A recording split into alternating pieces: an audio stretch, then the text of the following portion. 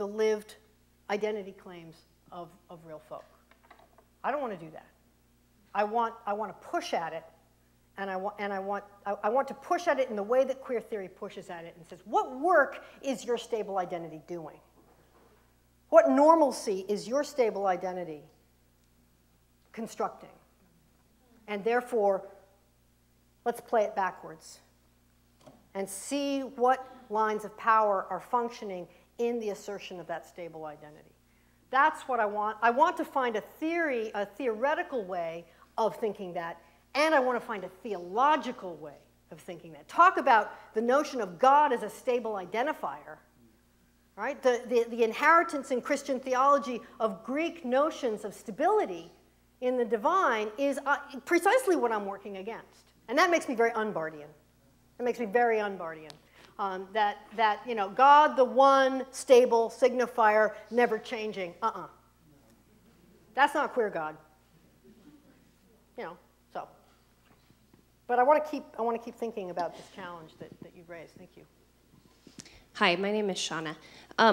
My question is about knowing God. It's because it seems like one of the longings that we have in religious community is to know God and to become close to God. And so how we've done that is by naming God. And even in communities where we want to sort of explode that identity, we just seem to pile on more names for God, right? So I'm just wondering how, if a queer God is an undefinable, sort of uncontainable God, which I love, how do we know that God?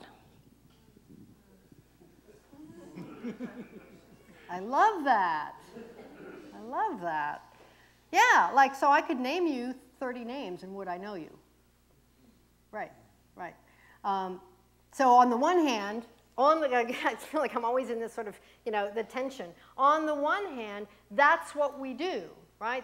We give God identity just as we need identity ourselves. And then it's like, I know God because I know God's identity. And on the other hand, and I do the same to you. Right? I do the same to you. I think I know you. Well, I don't really know you, Shauna, but you know, I will, right? But I think I know you.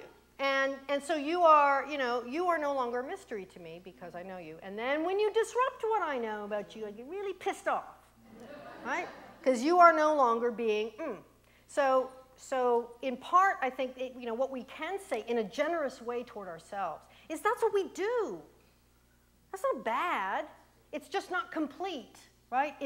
So how do we be generous to the incompleteness of our identities? How do we allow God to fail at God's identity?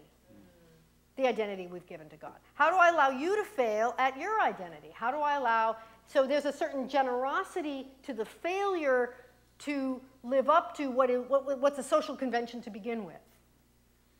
Without saying, let's do away with the social convention of naming and of identities, because we need them. I don't want to be without my family. You know, I don't want to be without my lesbian sisters. I don't want to be without CTS, right? And who we are.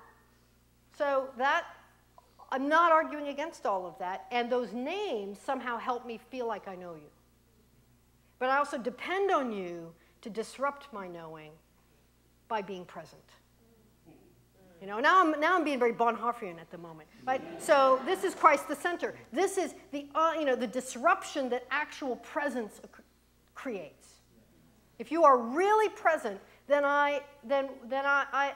there is a mystery to you that can never be known, and he calls that Christ, right? So that's what we're after. So I'm quite orthodox, as a matter of fact. Yeah. In that sense, I'm quite orthodox. I am trying to suggest that what queer theory does and what that kind of theology does can be brought together, and then we might be able to talk about queer theology. That's what I'm suggesting. But not queer theology that just relies on identity characteristics.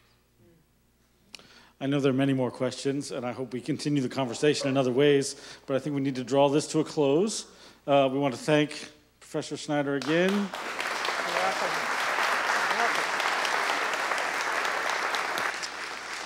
She's orthodox. That I didn't expect to hear today.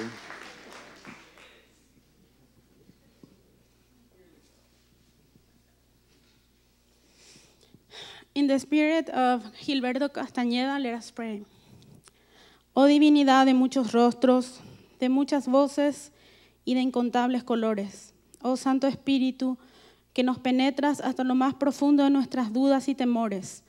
Nos revelas lo escondido y nos sumerges en tu luz de verdad y justicia.